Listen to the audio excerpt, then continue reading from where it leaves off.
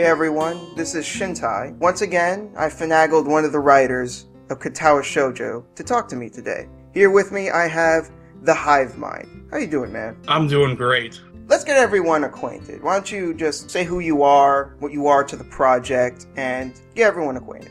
As you already said, I'm TheHiveMind. I wrote the path for Emmy. Pretty much all I did. Hey, that's good enough for me. You already did an interview with Generation 2012. I just want to do a quick preface. Any questions that I don't ask that you, the audience, feel that I missed, chances are it was already answered in that interview. So after you watch this, go ahead and check that one out. Awesome. My first question is, why Emmy? Was it that you were kind of just saddled with her and you were just like, oh, well, I guess I'm just stuck with Emmy? Or did you, like, yeah, I want to do Emmy. That's the one I wanted to do. I actually really wanted to do Rin, and I didn't get her. And I was like, all right, well, I'll just be the editor then. Then whoever we had that was writing Emmy dropped. I mean, this is like... We had just switched to the new forums, I think. Things were still like super shaky and it was a lot of people showing up and dropping out all the time. So whoever was doing Emmy or whoever initially volunteered to do Emmy either just kind of dropped out or decided they were going to focus on something else or whatever. I don't even remember who it was. So it became this problem for us where nobody was writing the path. I don't remember who asked me to do it. I actually think it was the second project lead we had who didn't finish project. He wound up leaving, again, I think even before we released Act 1. It seems to me that the project originally started on very shaky ground. There was no real focus. Would you say that that's the case? Yeah, I'd say the fact that we managed to survive that first year of people popping in and popping out, comical power struggles and whatnot going on that I did my best to stay out of. That's usually the best way, stay out of drama. I just wanted the thing to get made, and I didn't really give a shit who was involved in making it. I never really took sides, so I never really got any backlash. Nobody ever noticed that I was just like, all right, whatever. Sure, we'll switch project heads or whatever. Anyway, so that one of the project heads, one of the early project heads, was like, oh, well, you've written like sample scenes and stuff. We need somebody to do Emmy. Would you do Emmy? And I had written path outlines for Emmy and Rin. I think that was the two I had done. But the idea was that I wrote the outlines and someone else was going to write them. So like Aura wrote Rin and took it in a completely different direction and did a great job. And then I abandoned whatever the hell it was that I had originally come up with Emmy. He was like, well, nobody's doing this, so would you do it? And I was like, yeah, all right. I had nothing going on at the time, so I was bored. That's how I got into it in the first place, was being bored. You said that initially you were going to be the editor. Did you actually do any editing? And when you became the Emmy writer, were you worried about how the editing would turn out? And do you think it turned out okay? I was never really worried about editing. I don't mean to like downplay it and say it's not an important job, because it's super important. I edited a few scenes, none of which are in the final game because they were all very early things. I think maybe some of the stuff in Grid 1, the mythical Grid 1, I actually edited, but I really don't remember. I'm actually unfamiliar with Grid 1. What is that? We made a thing called Grid 1, and not a completely different beginning, but it was structured differently. It was random which girl you encountered first. The only thing you had to do was you had to encounter all of the girls once, and it was really shitty. I'm gonna be honest, that does sound pretty shitty. It's pretty bad, because there was this idea that we'd have, like, Act 1 was initially going to be entirely randomized. And then depending on your choices during the randomized Act 1 scenes, you would get locked into one girl's festival, or you'd wind up on the roof. Although I don't even think we had a rooftop scenario. I don't remember. I never played Grid 1. We kind of discarded Grid 1 pretty early on, and it showed up somewhere. Someone found it and dug it up. Much to your chagrin? I mean, I don't really give a shit. Yeah, you don't seem like that kind of guy. But it was like, oh, God, guys, all right, fine. You can look at this incredibly bad early build. The art was completely different. It was with our first artist. Is that the one where the girls were all wearing like green sweaters? All that stuff is Grid 1 material. And shortly after that, the artist was like, you know what? I don't like my drawing enough to want to draw this whole game. And he left. Fair enough. I view the whole artistic process for drawing as some sort of dark voodoo. So if somebody thinks that they suck and they don't want to draw anymore, I'm like, all right. Speaking of Act 1, though, a question I have regarding that is the current Act 1, was that a combined effort, or was there someone that wrote the majority of it and got cues from the other writers like, okay, how should this character actor? You know, how was that process? I want to say that most of Act 1 was written by Aura and A22. So Rin's writer and Shizune's writer. That makes sense. Shizune plays a big part in Act 1, I feel. So yeah. I wrote a couple of the Emmy scenes, so some of the Emmy scenes, and if not the scenes, I'd come in and tweak the dialogue. And everybody did that, so everybody came in and fiddled with their path's dialogue. But the majority, like all the walking around and the Cripple Wonderland line is Aura's, I think. All the early encounters with Kenji are all A22, so it's all his fault. Turned that dude into a legend. That was one of the unexpected things. I hate him. I think he's just a rubbish character. That's interesting. He's just so shrill. He's like Gilbert Gottfried. Looks like Harry Potter. I always had the Harry Potter thing, but I didn't think Guilford Godfrey. That's pretty good. Like, I just imagine he'd have that kind of a voice. That just makes me think of Iago. Even when the time came for me to, like, write scenes with him, I found him hard to write because I didn't like him. So, since you didn't like his character, you felt it was difficult to write for him because you didn't feel you had a good grasp of him?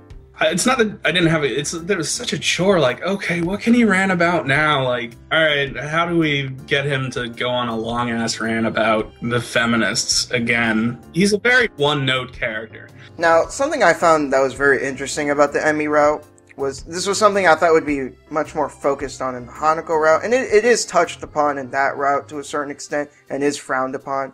But I was actually really surprised in the Emmy route how Emmy was so adamant against white knighting. What made you think to bring that element into the route?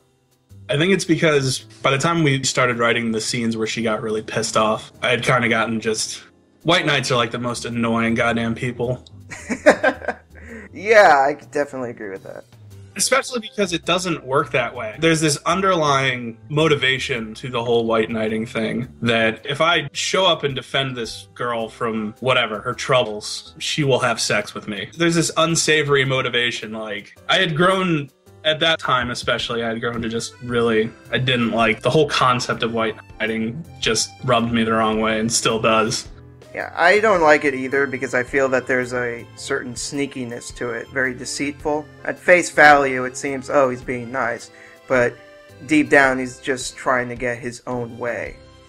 Exactly. How about the Emmy and Rin friendship? What made you think, or whose idea was it, to make Emmy and Rin friends? I couldn't tell you whose idea it was because it was one of those super early things. So it's always kind of been there. It's always kind of been there. They were like, well, because she doesn't have arms and she doesn't have legs, so you put them together and they're a complete person. I think Ren even points that out at some point. You're probably not as appropriate to ask this, but was it the same for Shizune and Lily to not like each other? Was that always from the start, or are you not sure?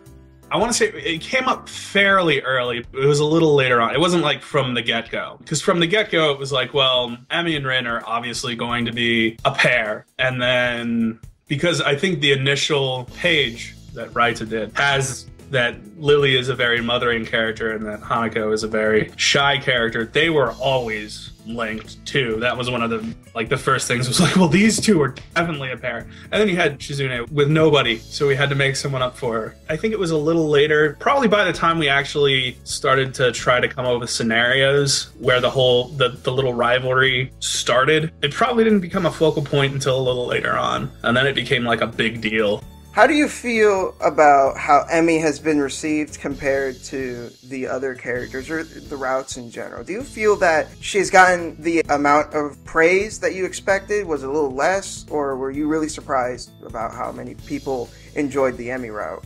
That's a really good question. When I finished the path and I made the final edits to it, we had been critiquing each other's paths for so long. We were so vicious to one another in our critiques. I mean, we were really, really hard on ourselves. I mean, and it worked. It worked that we were that hard on ourselves because a lot of people seemed to have liked it. But we were we would get into some pretty vicious conversations. And, you know, I at least at one point walked away from the project for like a year, not a whole year. I think there was probably at least once for everyone, there was a point where they'd walk away for like a month or so, just because things would get so heated. Well, Corporal Crud just flat out left. Well, I mean, he left for other reasons, too. He had other things going on that were more important to take care of than writing a VN.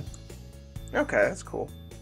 But I'm sure there was probably an element of like, God, I'm just tired of this. Like we all got real tired of it. So by the time I finally finished it, and I had taken into account all of the criticism and everything again, and I had gone back and done another pass and tweaked some scenes, and the one thing that I always got flack for was the sex scenes were always too short. I remember that, like, they kept, oh, you gotta describe more, you gotta get more in depth. And I'm like, I don't fucking want to. Yeah, that's uncomfortable to want to write about. I couldn't figure out a way to make it not awkward, so in at least one case I just deliberately made it awkward. I'm sure you're referring to the anal scene. Yeah, I was just like, oh fine, this is gonna be awkward as hell, because I cannot make this sexy. I couldn't write it with a straight face. I couldn't do it.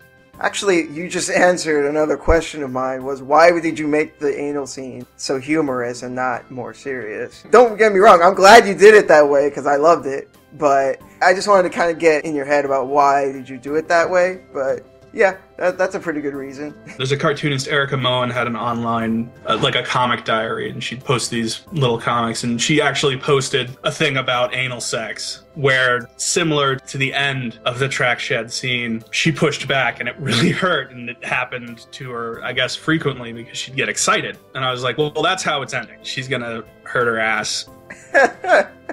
And I thought, well, obviously it's the first time either of them have done this. It would be kind of awkward anyway, wouldn't it? This is what I'm thinking to myself. So, fine. And I couldn't write it erotic if I wanted to. I drew the short straw, so to speak, when it came time to write Emmy's path, because nobody else had volunteered for it. And when we were all trying to decide, because for whatever reason, at that point in development, we were like, we need to change up the sex scenes, and we need to at least have an anal scene.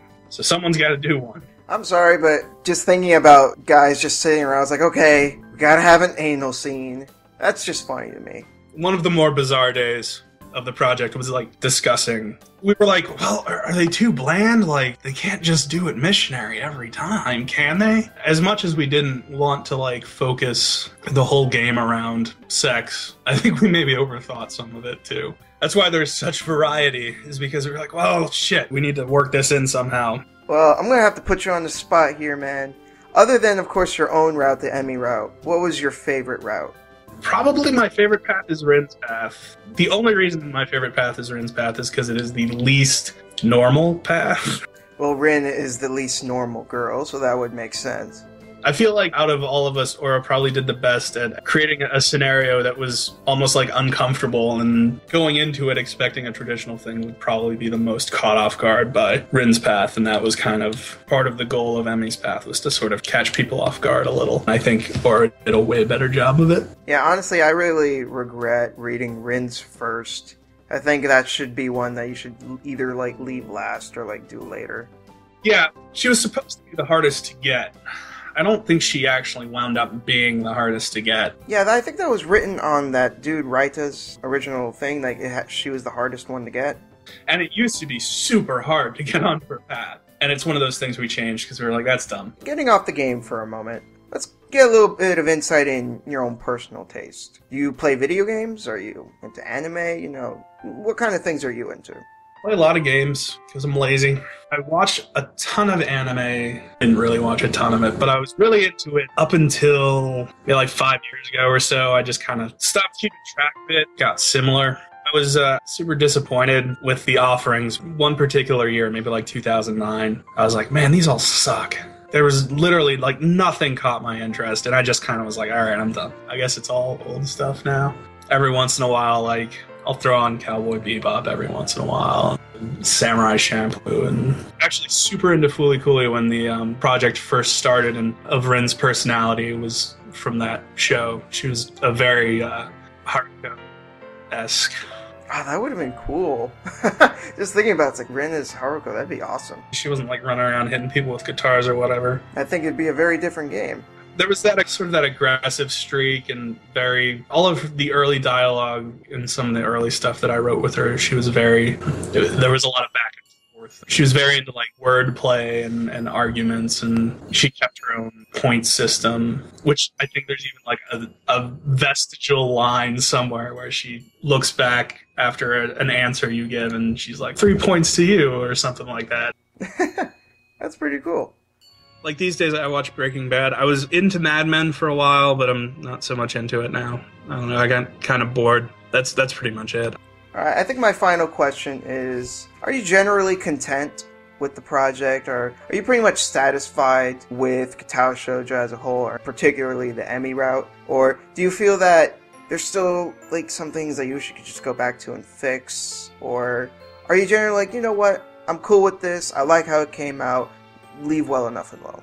I'm actually fine with how it came out. For like a while, I was like, God, it kind of sucked, and there was a huge response, and a surprising number of people actually liked Emmy's path. I was like, okay, well, I should maybe play my own path and see how it all turned out when it was all said and done. And again, it's one of those cases where I walked through most of the scenes and seen the direction and everything, and been like, all right, that looks okay, fine, whatever. But then I sat down and I played through the whole thing, and it was maybe like a month ago at this point, I actually sat down and played through the whole Emmy's path. I don't really have any major regrets. If I were going to do it again, I may have done a different conflict than what the conflict winds up being in this one. I'd also probably set it somewhere else and change everything else about it too. And at that point, you've just written a whole different story. So maybe one day I'll do that, but I doubt it.